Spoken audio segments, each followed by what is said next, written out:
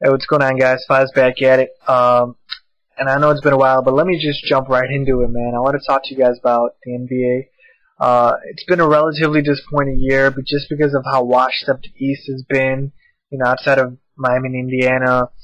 And then in the West, there's been some surprises. Portland, for instance, no one thought they'd be this good. They're number one in the West. But let me just tell you guys about the best kept secret in the NBA, and that is the Detroit Pistons. A lot of people didn't pay attention to the moves the Pistons made in the offseason.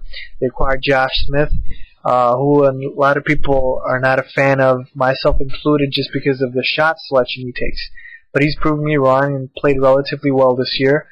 And Brandon Jennings, the Brandon Jennings trade has been pretty big for them. Brandon Jennings has played under control.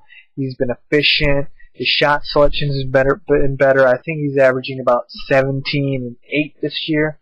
I like it. But the reason that they are as good as they've been so far, and I think they're fourth in the East, is their two big men, Andre Drummond and Greg Monroe. They are by far the best young bigs in the NBA.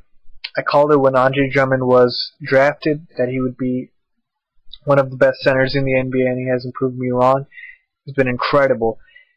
And him, along with Monroe and then Josh Smith, probably the best front line in the NBA. Let's see, I can't even think of a better front line right now off the top of my head that is probably better than those three together.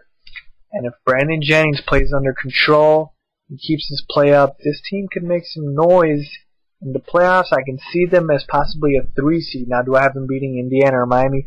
Of course not. No, I don't. But do I have them making the playoffs and making a little bit of noise? You bet. See what they can do. So the best kept secret, the Detroit Pistons.